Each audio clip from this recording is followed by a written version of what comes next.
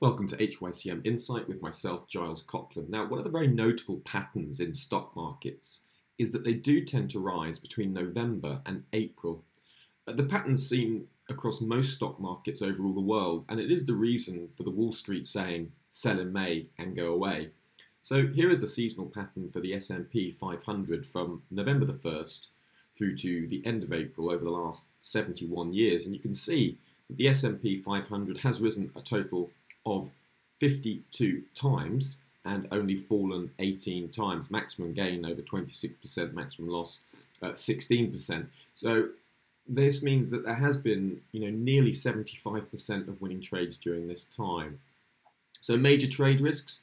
The main risk to this seasonal pattern playing out this year would be if the Fed respond to rising inflation by radically bringing forward interest rate hikes more quickly than is currently anticipated. This could cause a headwind for US stocks this year. And don't forget that HYCM clients can access the Seasonax product in order to analyse not only the S&P 500, but in fact 25,000 different currency pairs, world indices, commodities, as well as individual stocks. So please do contact your account manager for a free trial and get started right away.